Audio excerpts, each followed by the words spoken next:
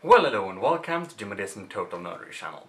Today we shall format a couple of hard drives.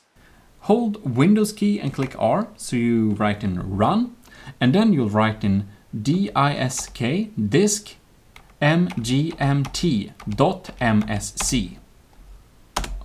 Enter. Here you have it. This is the disk management tool.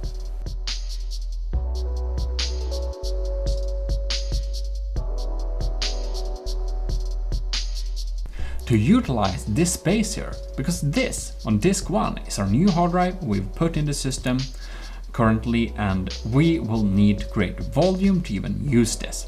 And it's very simple. If, however, this hard drive has been used by someone else before, you'll need to delete all partitions if they already have partitions or maybe even data on it. You'll need to definitely delete that. If you have to reselect the boot option when you try to restart your computer, it may have been the case that it has an earlier operating system on it. And if you need to delete all partitions, please watch my video, which should be in the description or otherwise in my tutorial playlist on how to delete all partitions on a hard drive, because you'll need to use command prompt. Anyways, let's get into it. So how do we do? What we do is we create a simple volume. That's the best thing to do. Just click next. And here we have maximum space. You can select how much you want of it to be used. And I'll set this to max.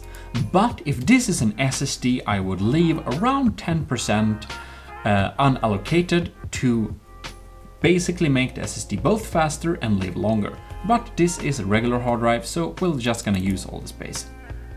Then we'll click next. You can select the drive letter. You may use any one you like. We're gonna use X just for the fun of it. And then you'll just click next.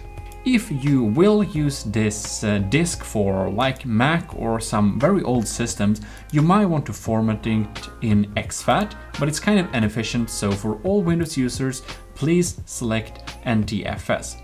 If you have, Windows 2000 or newer, I suppose.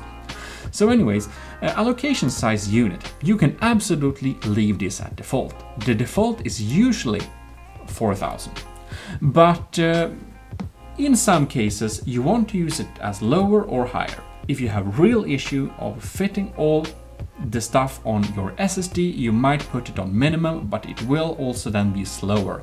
If you put it on maximum, it will be faster to browse through the hard drive, but you will be able to save less data on it if you have small files, like for example if you will install an operating system on it. So usually, if you don't know or are not certain, just select default. If there is going to be a lot of small files on your computer, a lower allocation unit size might be better. If you're going to have large files on it, like for example, all the files are larger than 1 megabyte, then you might put it on max. Usually default is absolutely fine, but on this particular hard drive, I will only save movies, pictures, music, so I'm going to select it as max allocation unit size.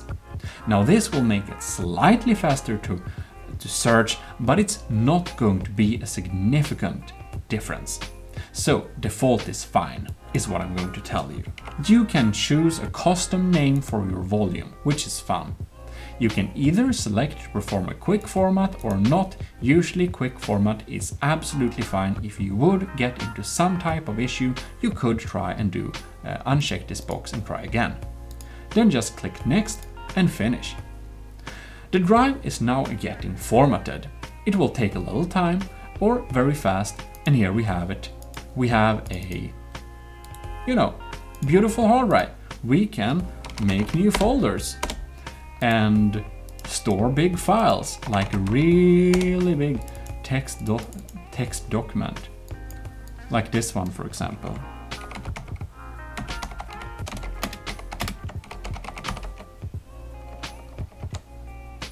Absolutely fantastic. Save the file. We are now going to have this beautiful hard drive. Fantastic. So there you have it. That's the simple steps on how to create a new volume. Well, I hope this video helped you. And if it did, please leave a like, comment below, and subscribe. I'll see you next time. This is your host, Jim Odesen, signing out.